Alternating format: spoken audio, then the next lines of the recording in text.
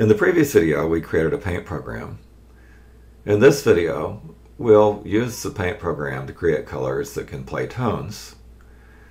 We already have an extension that can set the turtle to the color under the mouse pointer, and we just say forever, if the mouse is down, set the pen hue to the hue at the mouse pointer, and that lets it change the color. We can use the color to pick a note. The association block will allow us to put in a pen color and get back a two-item list that has the pen number and an associated note. So in order to see just the note, we ask for item 2 of the two-item list, and then if we put in 4, we get back C, or if we put in pen color 9, we get back C sharp, and so on. So this method will allow us to construct a function that puts in a pen color and gives back a note. So pen color 4 gives us back the note C, and this function simply reports back the number and finds the note that's associated with that pen color.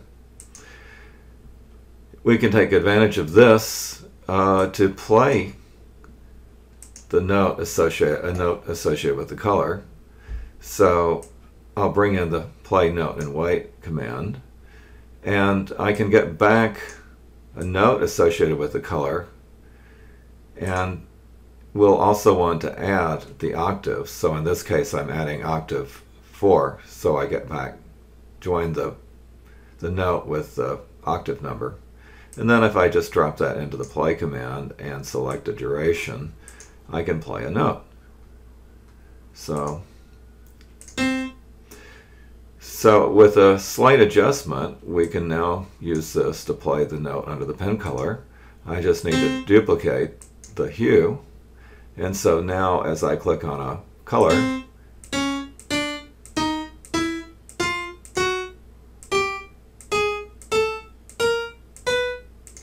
it will play the note.